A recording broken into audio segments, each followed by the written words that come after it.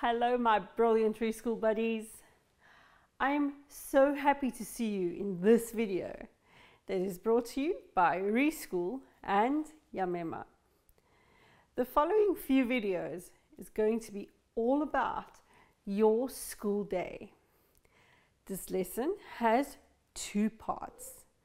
The first part is going to be about yesterday, today and tomorrow. This is not covered in your lesson, but I want us to have a look at them to make it easier for you as we are still going to use them, and it can be confusing. To make it easier, I'm going to look at yesterday, today and tomorrow first, and then we will look further at the days of the week in part 2, where you will use the words yesterday, today and tomorrow. But first, let's see what you already know or how good you are at guessing. Can you tell me what is today? Is it A, it happened in the past? B, it is a future day? Or C, it is happening right now or on this day?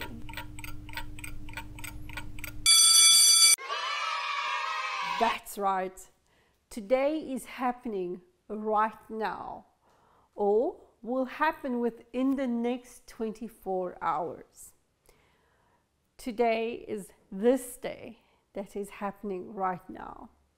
It started at 1 minute past midnight and it will end at midnight tonight. The whole 24 hours is today. I'm going to play football today. I'm going to school today.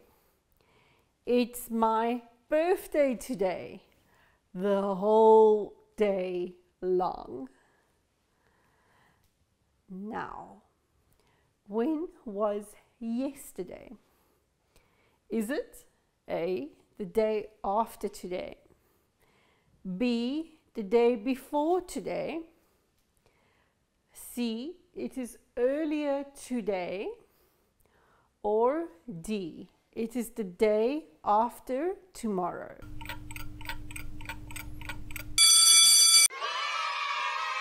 That's right. It's the day before today. This means it's already happened.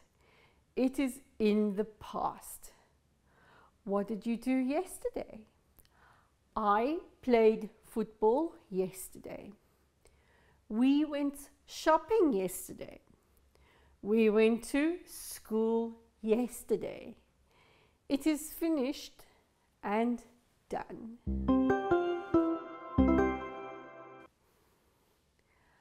Complete the sentence. Tomorrow is it A, 2 days after today? B, is never going to happen? C, the day after today? Or D, the day before today?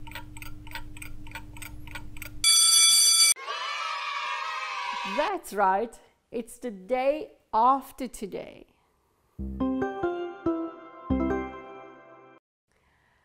This sounds a bit confusing. Let's pull up the calendar and see if you understand. These days that are crossed out are the days that are past. They're all part of yesterday. This one day that is circled is today. everything that happens on this date is today. But when the clock strikes 12, it is a new day, and this day becomes yesterday. Like Cinderella, the coach turned into a pumpkin, and the ball is passed, and she only has one shoe. The other shoe stays with yesterday.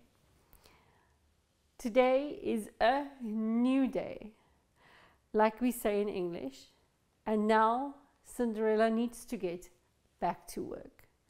So at 12 o'clock, today becomes yesterday. What happens if something is happening the day after today? Then it is happening tomorrow. Tomorrow starts at 12 o'clock midnight. If something is happening tomorrow, it is nice to know so we can prepare. For instance, if you have a test tomorrow, you need to study today.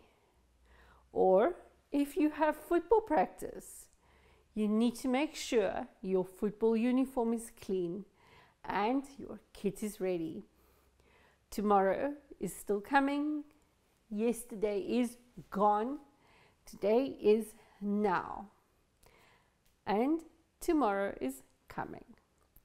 Easy peasy English. Remember this for our next lesson. We are going to use it there. Let's jump over to part 2 so we can practice using the words yesterday, today, and tomorrow.